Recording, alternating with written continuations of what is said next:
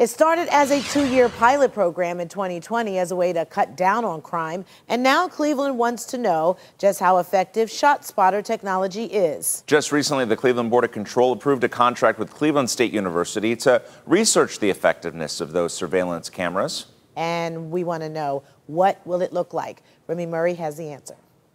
Safety is everything. No one wants to go any place that they wouldn't feel safe. For the last 17 years, New Life Fitness Camp has been a staple in Cleveland's Waterloo Arts District, promoting community, health, and fitness. We're adding a contribution to the community by providing an outlet for something that's healthy. But beyond that, Maisha Wilson also wants her members to feel safe.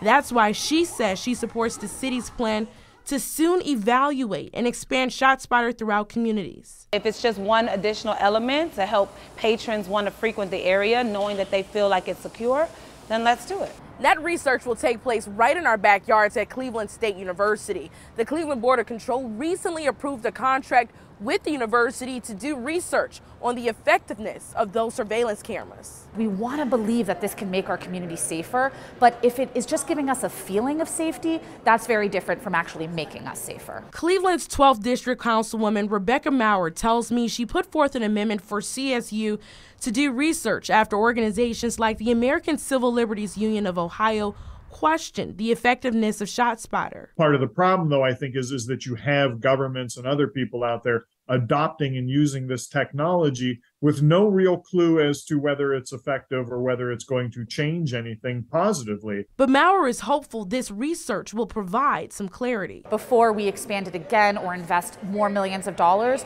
we'll have a real sense from experts here in our own community. Co-principal investigator Stephanie Kent says they'll potentially conduct focus groups and interviews between residents and police to look at two things: how ShotSpotter can effectively and efficiently reduce violence, and how community trust with the police can be built. Kent says investigators will also use ShotSpotter data to compare with other crime points and police activity within local neighborhoods. Over the next 24 months, we're desperately going to need residents' feedback in those areas in order to evaluate this aspect of the technology. In Cleveland, Remy Murray, News 5.